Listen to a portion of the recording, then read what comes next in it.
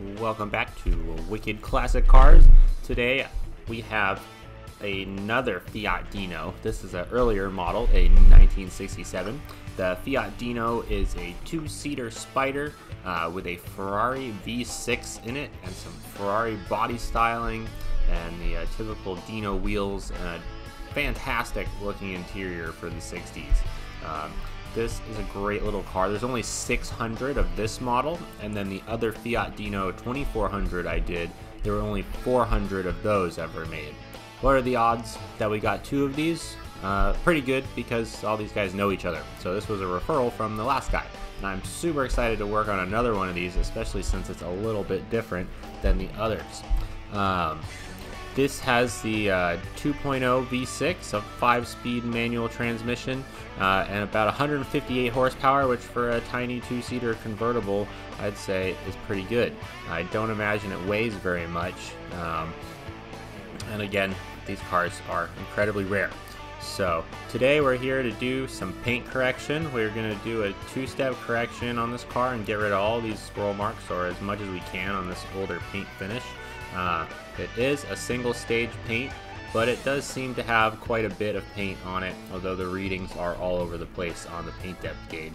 I try to always have this with me when I work on classics, just so I can make sure we have enough to work with and we know where we can go and how far we can go with it.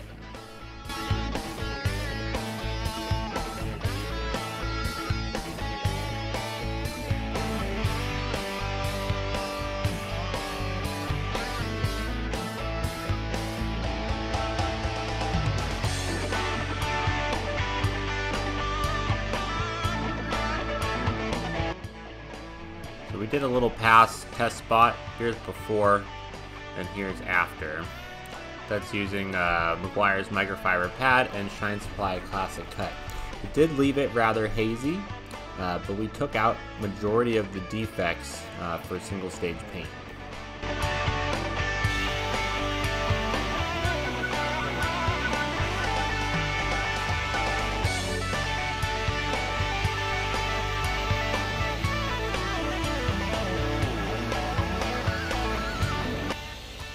On single stage paint cars, you can't always get everything out, and you should not try to be a superhero about it, or you could end up burning the paint.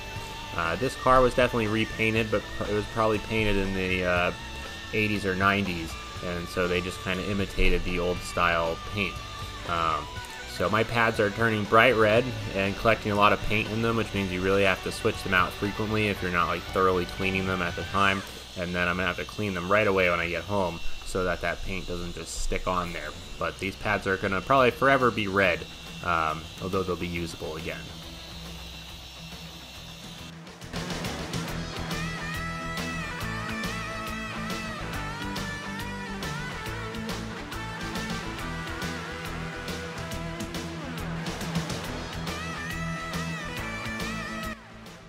While we're down here, I'm just gonna hit this chrome a little bit with my pad, because I'm about to switch pads anyway. So I'm going to polish up the chrome a bit just to shine it up so it looks real good on this old little car.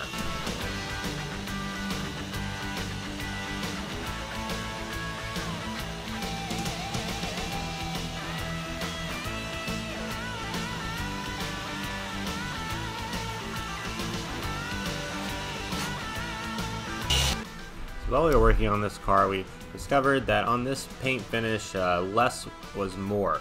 When we kept trying to just kind of hammer down, it would just get hazier and hazier, but if we went really lightly on it, there would be a minimal amount of micro marring, and it would actually get rid of a lot of defects. These doors were pretty hard to get. There's not much room between that door handle and the window, and we definitely were not taking off the door handles on this old car.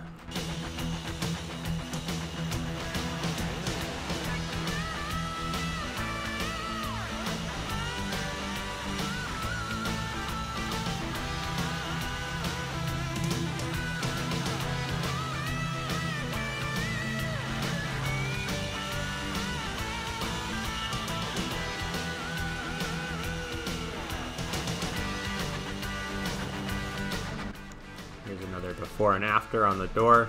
It's looking really clear. This is going to be a major difference to the customer.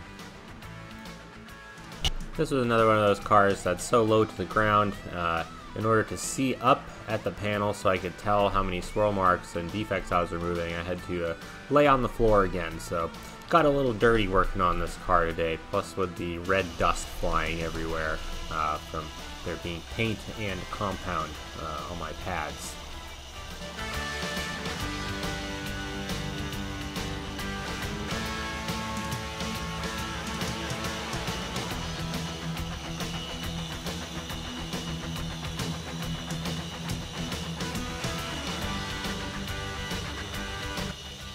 Doing stuff like this is what makes this job so laborsome. So a lot of people don't understand how much effort we really put into doing this and what we have to do to our bodies in order to make your cars look pretty and get rid of all those swirl marks. It took quite a bit of compounding to remove everything on this door.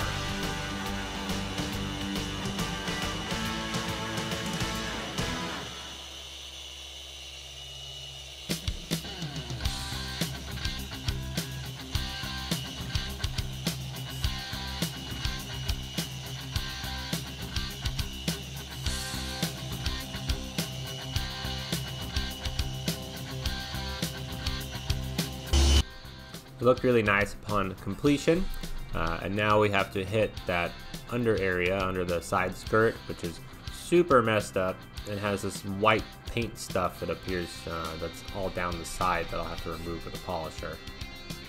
Spend a little more time on the floor here, but this side skirt cleans up pretty easily, and I'm able to eliminate all of the white paint residue or whatever grime this was on the lower half of the car. But yeah, although as you see, I'm kind of hovering in one spot and working the polisher. Those are the areas where I was trying to work the whatever substance was on there off.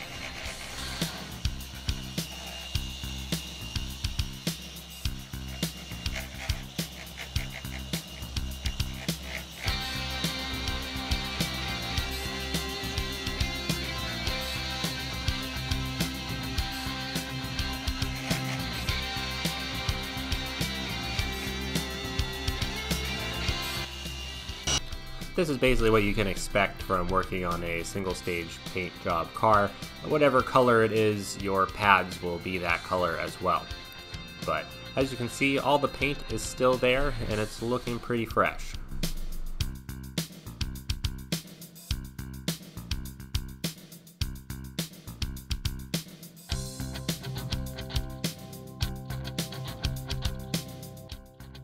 For our final polishing step, we ended up going with the Meguiar's microfiber finishing pad and a little drop of classic polish. This actually finished out this paint really nicely and eliminated all of the DA haze that had been left behind from the aggressive compounding. So, nice little combo here. Sometimes these finishing microfiber pads really do the trick.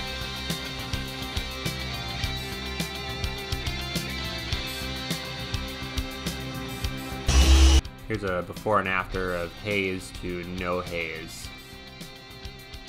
Or no haze to haze, sorry.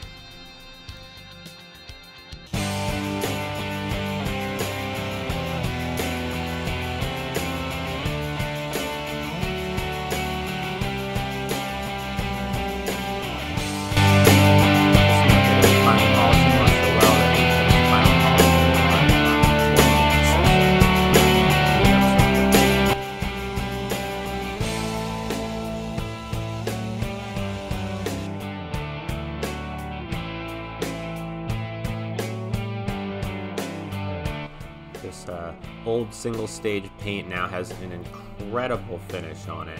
You can see a little before and after there, going from after over to where it wasn't polished yet. So we finished the whole car really quickly, and then I'm just going to jump into some of the little details here. I'm going to polish the rest of the chrome. I brought out the 3-inch this time because I'm also going to polish the headlights on this car and shine them up a little bit.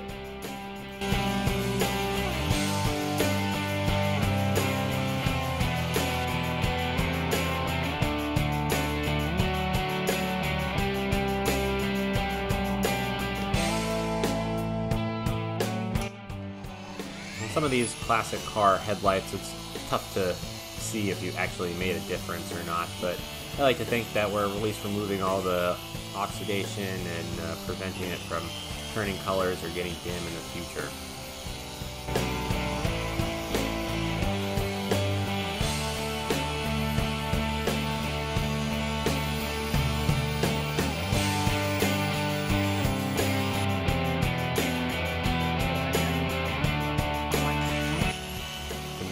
Shined up really nice after being polished. I do this carefully because it always feels sketchy when you're polishing these little mirrors on some of these cars because they're almost always loose.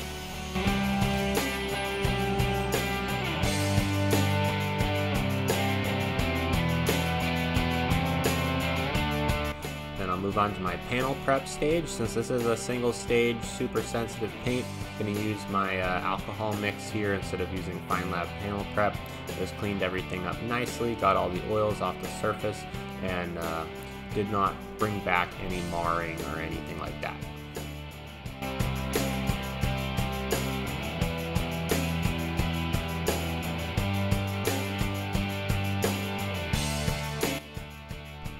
Most of our services include a good vacuum and wipe down inside, so we're giving this Dino a nice little cleaning. The interior was already pretty clean. It seems the owner is a very clean person, so it didn't take too long to vacuum out.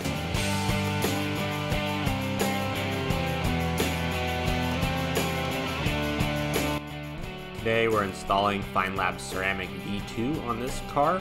I wasn't sure upon arrival whether it was going to be a single stage paint or not.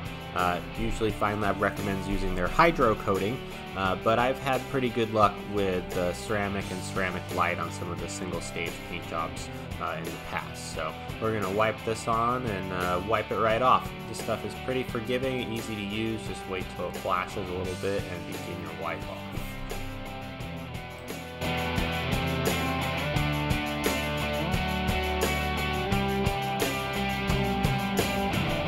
If you're using the right towels, these coatings wipe off fairly easily. Most of Feynlab stuff is super forgiving, so even if you forget about it for a little while, you can come back and wipe it off generally.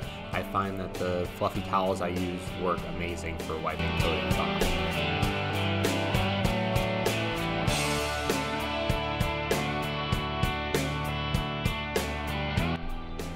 This is what it looks like on the paint. You can see it's a little hazy, and you kind of wait till it's flashed or sweating a little bit, and then you start to wipe it off, and it wipes off like butter. It's a super easy coating to use. This stuff is rated for about 3 years, and it's super hydrophobic, especially since they put out V2, which like basically kind of has a built-in top coat, so it's much better, and you don't always need to put one of the Feynlab top coats on top afterwards. You can just get away with it.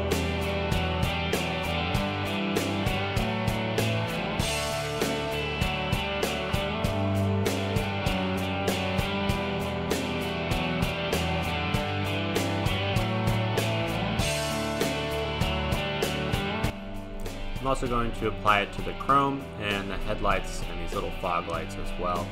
I'm not entirely sure how well this stuff holds up on chrome and plastics, but I imagine you probably get at least 6 to 12 months out of non-clear coated surfaces with it.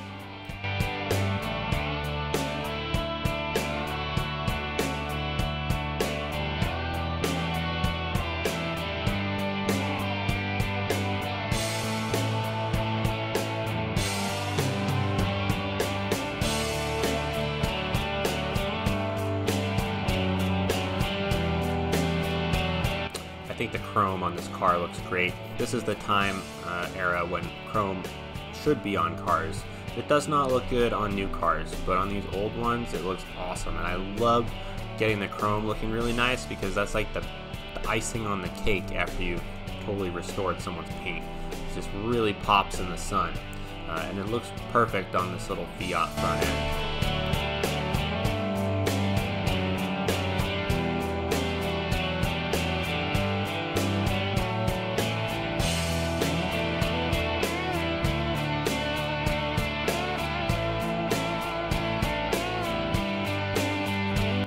Even in the 60s, manufacturers gave a big FU to detailers and said, let's put a grill that's impossible to clean. I didn't want to leave this grill looking haggard with this nice detail this guy paid for, so we went through and just kind of fingered it a little bit and got everything out. It was pretty worn though from the ages, so it doesn't look perfect, but it didn't have dirt all over it anymore at least.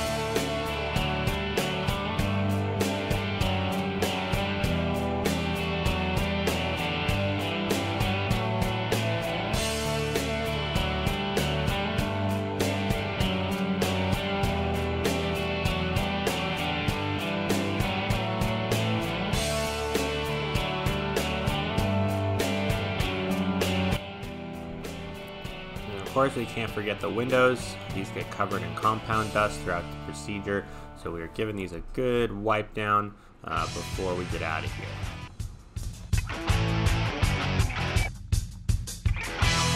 So this is looking pretty good with the ceramic coating on it. It's just missing a tire dressing, so we're going to apply the Feynlab Velvet Tire Sealant onto these tires.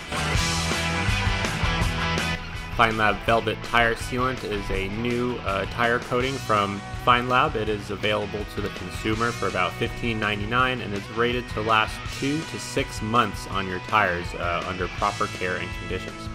So just like with any other tire dressing, you want to prep the tire, make sure that when you wipe it off that your towel comes up clean.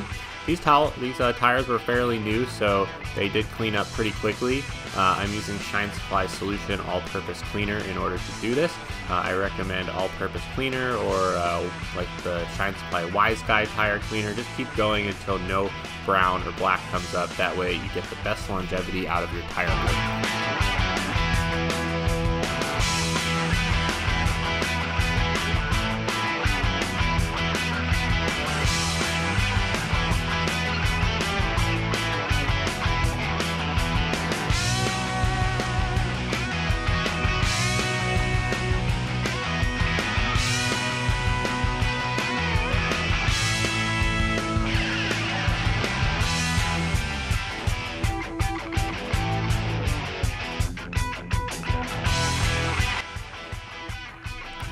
To apply the velvet tire sealant, you then put a good amount on your applicator, and I'm using an old microfiber applicator. This has already been used for coating, and you wipe on a good solid layer of product.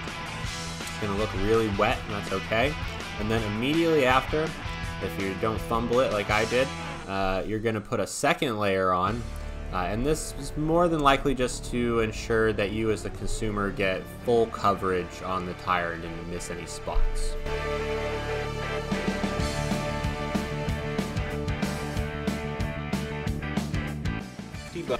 So I'll go through this sequence one more time here and thoroughly clean and then dress the tire with 2 coats.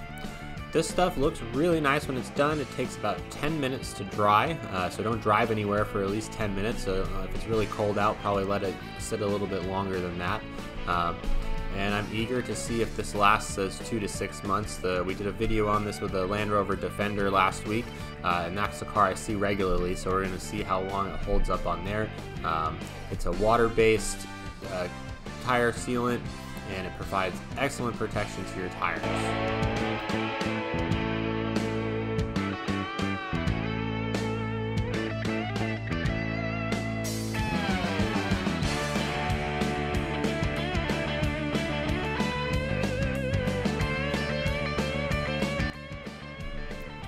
Just want to do a little walk around here up close with the light. You can kind of see the results we got. It is a major improvement. As we talked about though, it's not perfect because it is a classic car and it's got some sketchy paint on here, so I'm not trying to cause any damage. There's no need to be the biggest, baddest paint correctionist around, because if you're burning everybody's paint or making it so they can never get it polished again, you're not a very good detailer. So thank you for watching. This is another great car that we've done here. I hope I get a few more of these, and make sure you hit subscribe and give it a thumbs up if you liked it. We appreciate all your support. Don't forget, we release content Monday, Wednesday, Friday at 12 p.m. Pacific time. I know it's the holidays and y'all are going to be pretty busy, but please try to stay on top and watch. Catch you next time.